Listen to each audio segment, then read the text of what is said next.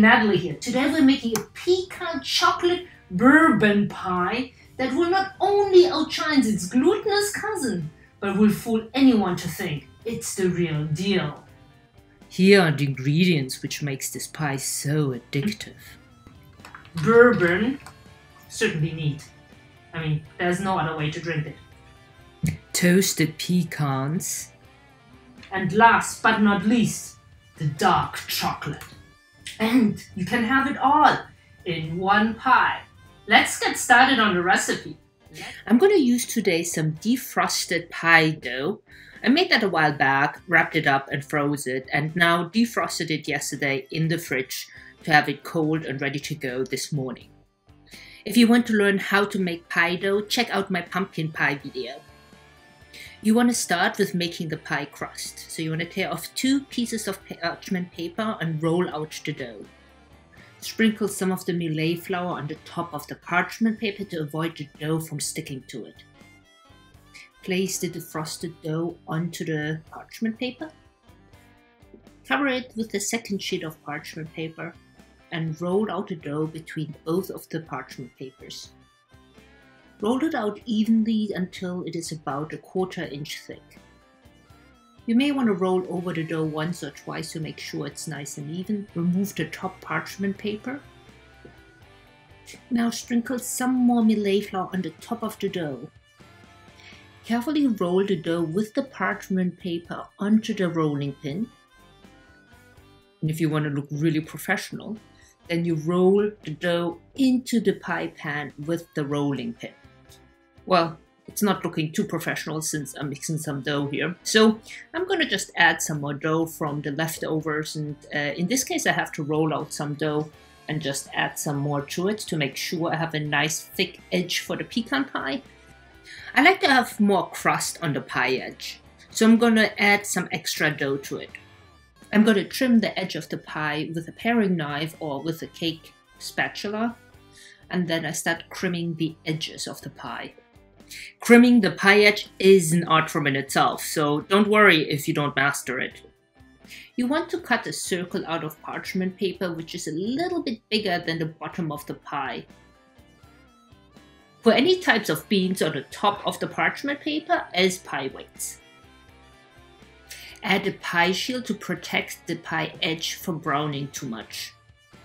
I'm showing you in the video Pie Essentials how you can make your own cheap pie shield out of aluminum foil. Pre-bake the pie crust for about 20 minutes at 325 degrees Fahrenheit. Place the pecans on a baking sheet. You will put them into the oven after the pie crust is done. Take the pie crust out of the oven, increase the temperature to 350 and place the pecans into the oven for 10 minutes to slightly toast them. The pecans are ready when the kitchen smells like roasted pecans. You want to check them and see that some of the pecans have browned or have turned a little bit darker.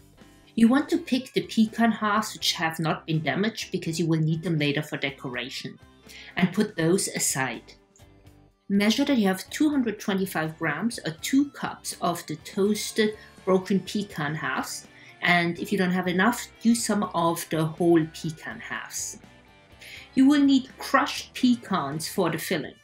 There are at least 4 ways how you can crush pecans. The first one is with a food processor. The second one is with a mortar and pestle. And then there's the low budget type.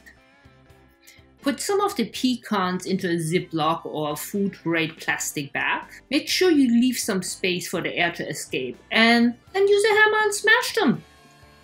An alternative is, in case you're not in possession of a hammer or a mallet, you can still use your wine bottle from the previous night. After you crush the pecans in one or the other way, pour them into a mixing bowl. Add about 1 cup or 140 grams of bittersweet chocolate. I prefer to use chocolate chips, but on times you can't find them gluten-free. Then you will have to cut your own chocolate chunks out of a chocolate bar, and I'm going to quickly show you how you do that. Add 170 gram or 3/4 cup of light brown sugar. Add 120 grams or half a cup of white sugar, maple syrup. No, not Aunt Jemima, real maple syrup. 120 milliliters or half a cup of maple syrup. You may want to use 1 to 2 tablespoons of bourbon for a less boozy pecan pie. Make sure you use certainly celiac-friendly bourbon. I personally like to use 60 milliliters or a quarter cup of bourbon, which makes it nice and boozy, and add 2 teaspoons of vanilla extract, a pinch of salt or half a teaspoon of salt, and add 3 eggs. Mix the ingredients well together with a spatula and pour the filling into the pre-baked pie shell. Now decorate the pie with the preserved pecan halves. You want to lay them out in a circular fashion and just continue until the entire pie is covered. I normally lay out the larger pecan halves towards the edge of the pie and then use the smaller pecan halves in the center of the pie. When you're done decorating the pie, make sure to put back on the pie shield before you put the pie back into the oven. Bake the pie for another 50 minutes to an hour with the pie shield on. You know the pecan pie is done when it's not wobbly anymore. Let it rest overnight or for a few hours before serving. Enjoy!